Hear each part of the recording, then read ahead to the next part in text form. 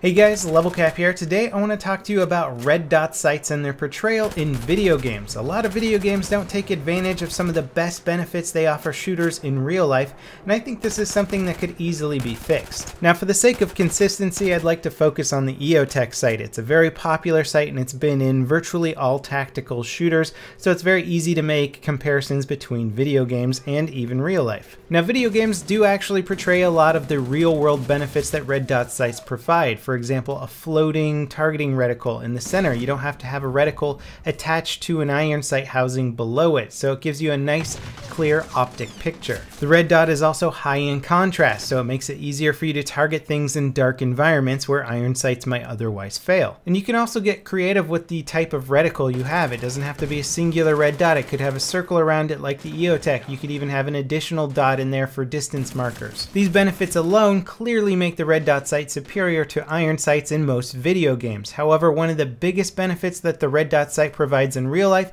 is not portrayed in video games, and that's simply because video games are rendered on a 2D surface. You have a monitor. Despite the video game world being 3D, you're not seeing it in true stereoscopic vision unless you're playing a virtual reality shooter where each eye is seeing a different image. One of the biggest benefits of having a red dot sight in real life is the fact that you can aim with both eyes open. The high contrast of the red dot makes it to appear floating in front of you, and having both eyes open allows you to see past the optic housing. So the optic isn't really obstructing your vision for the most part. Now to truly understand the benefit of two-eye open aiming, you have to try it out in real life, but I'm going to try and simulate or rather illustrate it here for you. I have an actual EOTech sight here with a camera mounted behind it, and what I'm going to do is I'm going to change the basically focal point here so that we're looking past the optic. Now because the lens is fairly wide on this camera, I can almost completely remove the EOTech housing from this image altogether, which is very similar to the effect you would have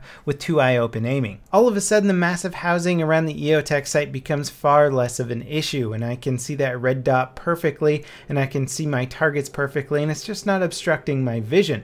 The reason why a lot of high quality red dot and holographic sights have big housing is because they're designed to hold up under the stresses of military combat. Explosions going off, dropping the weapons from high heights, they basically have to protect the optics, so you need a lot of metal around them to make them safe. So what can we do to try and simulate this current effect in video games so that optic housing in games isn't pretty much the only deciding factor of whether or not you're using a red dot sight? Well, I decided to play around in Photoshop and try and create a similar effect to that two-eye open aiming effect that you'll get in real life, and I've done some overlays in Battlefield to illustrate what I've achieved. I first decided to just throw a bit of transparency on the optic itself so we could kind of see through it so the housing wouldn't have been such an issue.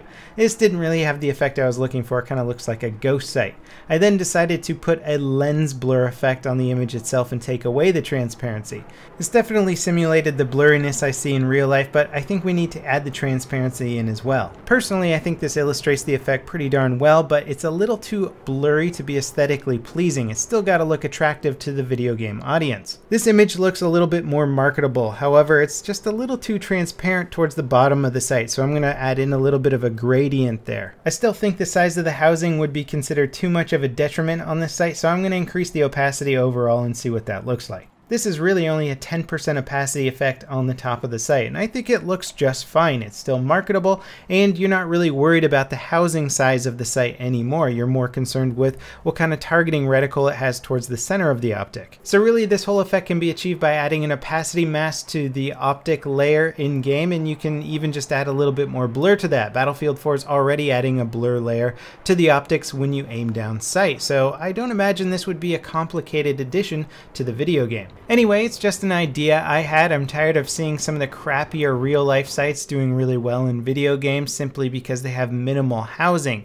I would love housing to become far less of an issue in video games and perhaps focusing more on the reticle type and other benefits. Anyway, let me know what you guys think. I would love to hear the opinions of people who use red dot sights in real life, and if it's something that you would like to see portrayed in video games as well.